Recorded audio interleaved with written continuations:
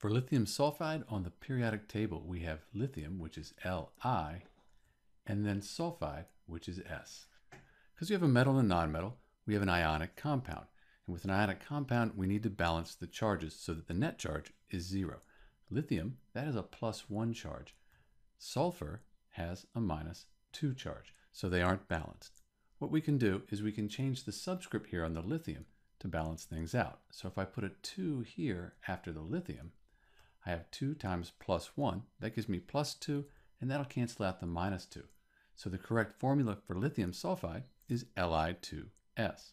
We can quickly check our work using the crisscross method. So we take the 2 on the sulfur, we move that down here to be the subscript, and the 1 on the lithium, and we don't really need to write the 1. And let's remove the charges, and it gives us the same answer, Li2S. So that's the formula for lithium sulfide, Li2S. This is Dr. B, and thanks for watching.